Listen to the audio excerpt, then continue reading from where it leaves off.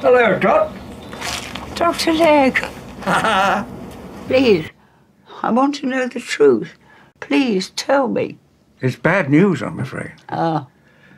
I'm sorry to say that those young people with white coats actually know what they're talking about. You've lost a little weight, but apart from that, you're in good health. What? You need to put some weight on, Dot, or you'll be no help to anyone. I used to help everybody. Now everybody has to help me. Take a glass of milk with every meal.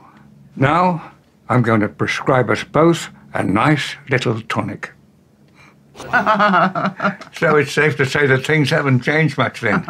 There was never a dull moment in the square, at least not as far as I was concerned.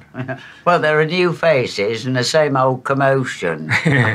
Oh, and I'm sorry to say some of the same old faces adding to it. I've missed you all. Oh, and I've missed you, Dr. Legg. It's been a long time, Dot.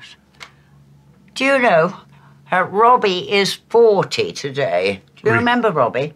Vaguely, yeah. Oh, yes. Yeah. He's going to have a birthday party tonight. What, in Queen Vic? Where else? Yeah.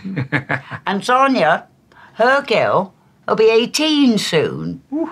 I mean, you know, it comes to something when the babies ain't babies no more. Well, I'd hate to keep you from a good old family knees up. I'll call you a cab. Dr. Legg, you ain't too busy to see some more old friends, are you?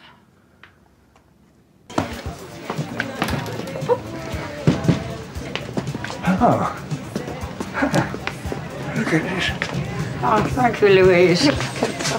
Ah, Sonia. Do you remember Dr. Legg? Yes, of course I do. Hello, Doctor. It's lovely to see you. And you, Sonia, and you. Do you remember Martin? Martin? It's Dr. Legg. Ah. What do you reckon, Doc? More like Pauline or Arthur? Or maybe Arthur's eyes. Lovely to see you, Doc. And you. Oh, right. What are you all having? What can I get to birthday boy? Well, where is he?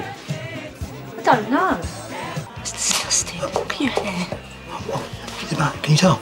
You're an embarrassment, do you know that? I think it's the most amazing. He does look like his father, you know. You'll have to keep an eye on him. I've missed this. It's been far too long. Here's to it not being so long again. It's funny how life works out, isn't it? How do you mean? Well, you've seen a lot of the doctors lately, haven't you? Oh. And so have I. Why?